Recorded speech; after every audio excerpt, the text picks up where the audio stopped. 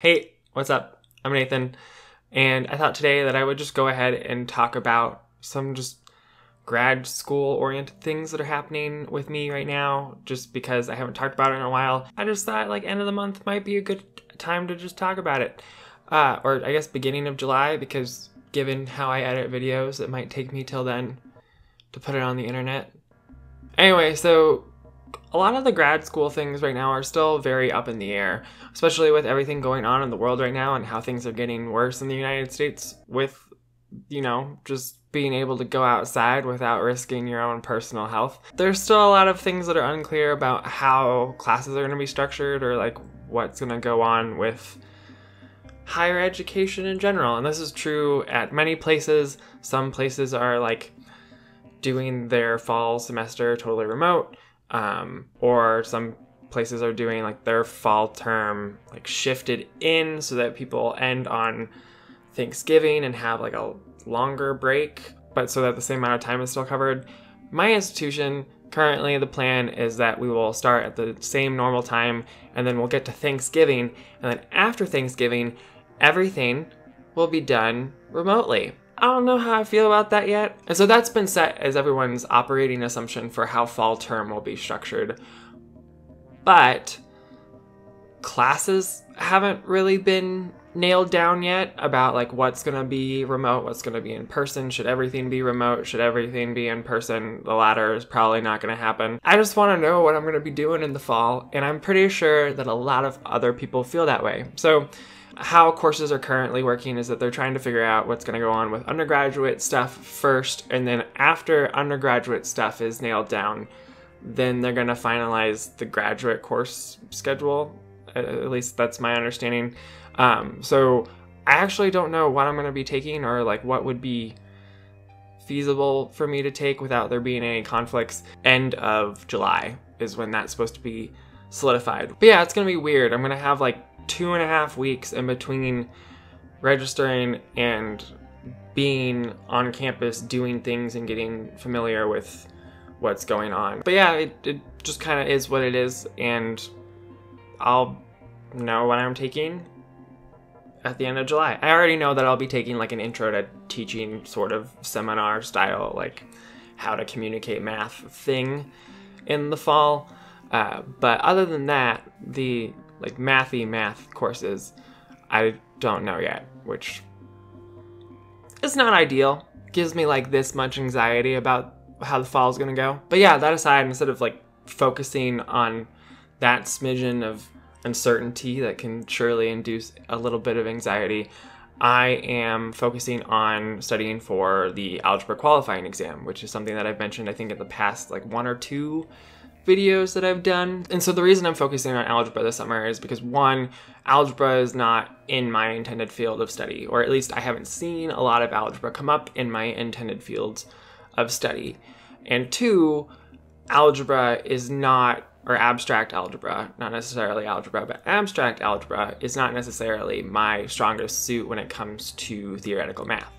And so by focusing on building that understanding and potentially, if things work out, or I have to ask some people if I can actually take it or not, we'll find that out too. But it was recommended to me that I do, so I'm going to just operate on an assumption that I can.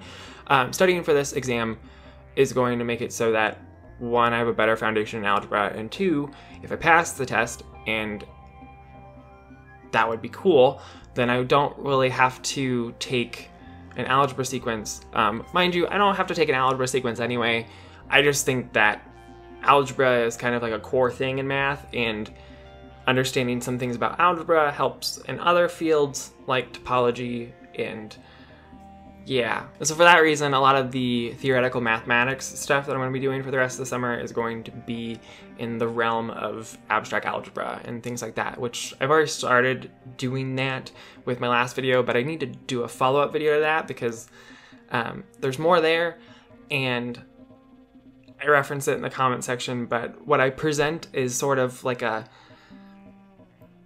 diluted version of what's actually going on. So that's a thing. If you want to check that out, it's also, I think it's over here. So you might be wondering, like, what is a qualifying exam, or what does it mean, and what will you be actually studying for this qualifying exam? The answer to that is really depends on where you're going, what a qualifying exam is. So at my institution, qualifying exams are a written test. Other places, it could be an oral examination with a panel of professors from your institution passing an exam. It also has different criteria. So like written test, it's kind of self-explanatory what it means to pass that. But then at other places, you might have to have a professor on the panel agree to be your thesis advisor in order for you to pass the exam, independent of how well you present, which I feel is weird. But yeah, anyway, aside from different types of qualifying exams, mine is going to be a written exam. And for written exams at my institution, that means that there is like one of 6 different mathematical areas that you can take an exam in. I'm studying for algebra right now. The other one that I intend to take is real analysis, but I could also take like a complex analysis exam or a logic exam or an applied math exam. I think there's a stats one too. But different places, if they do have written exams, those written exams will either be like one comprehensive thing about any type of math ever that they could put on there, or it'll be split up like it is at my institution, where it's one major area and problems are then subdivided into sections on the test itself. I do have examples of the qualifying exam in my possession, but those are things that are not publicly handed out by my university, so I'm not going to share any of those problems because I understand that test security is a thing. But here is what is in a algebra qualifying exam, because this is posted on my institution's website, so I feel like it's okay for me to go ahead and share. Mind you, this was last updated in 2003, so I'm studying off of something that was written 17 years ago, and also past exams for, I want to say like the past 6 or 7 years that it was offered. So between those two things, I should be okay, but the fact that this was written 17 years ago makes me a little bit uneasy. So the algebra qualifying exam is broken up into 3 sections. There is a section on groups, there's a section on rings and fields, and there is a section on modules and linear algebra, I think. Yeah, modules and linear algebra. So I'm just gonna do this like Claire Saffit's reading the ingredient style, because I also want to see if I can edit that. So this is what is in the groups section of the algebra qual. Elementary group actions, groups acting on sets and algebraic objects, groups, rings, vector spaces, etc. The orbit equation and applications, transitive actions, isomorphisms, automorphisms, groups of automorphisms, the isomorphism theorem, the correspondence theorem, or the lattice isomorphism theorem, the general structure of groups, the theorems of Lagrange, Cauchy, Cayley, and Silo, direct and semi-direct products, normal series, solvability, nilpotence, the fundamental theorem of finite abelian groups, elementary facts concerning P groups and their structure, the symmetric and alternating groups, the dihedral groups, other groups of rigid motion, matrix groups, free abelian groups.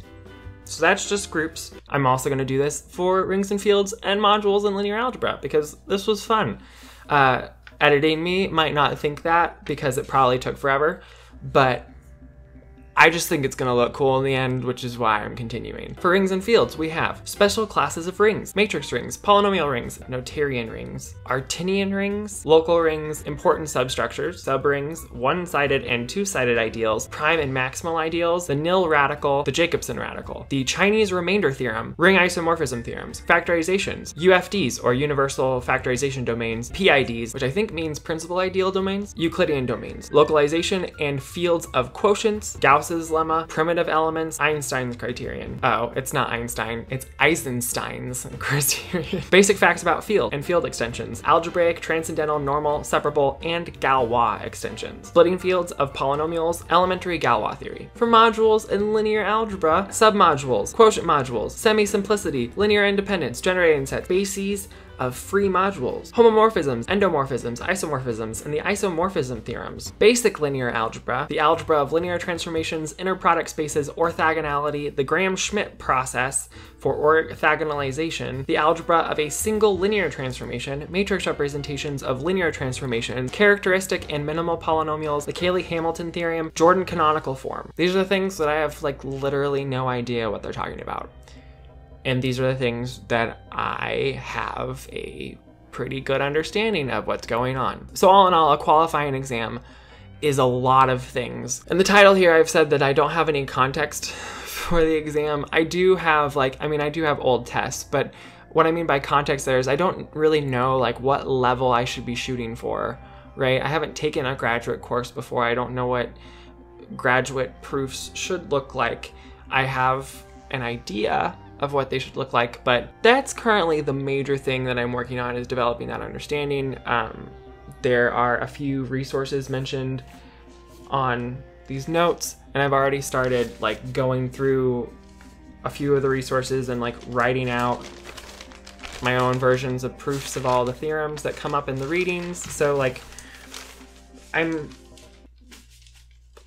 doing it. Also, backing up a little bit, I don't know if silo is pronounced silo or silo, but I was always told in undergrad that it was silo, and I did 2 projects on this thing, and I still don't remember it. So yeah, that's basically all the updates I have regarding all the things that I am currently working on and what's going on with my PhD endeavors. If you enjoyed this video, I do have other videos where I talk about PhD things. Also, I'm going into math, so there's a ton of math content on this channel as well if you enjoy that. So you can give this video a thumbs up and subscribe for more math/PhD endeavors content as well. As always, I am Nathan. This is Chalk, and I will see you, or I guess this was chalkless. This one was chalkless, so yes, chalkless. But otherwise, anyway, same thing. I'm Nathan. This was chalkless, and I will see you next time. No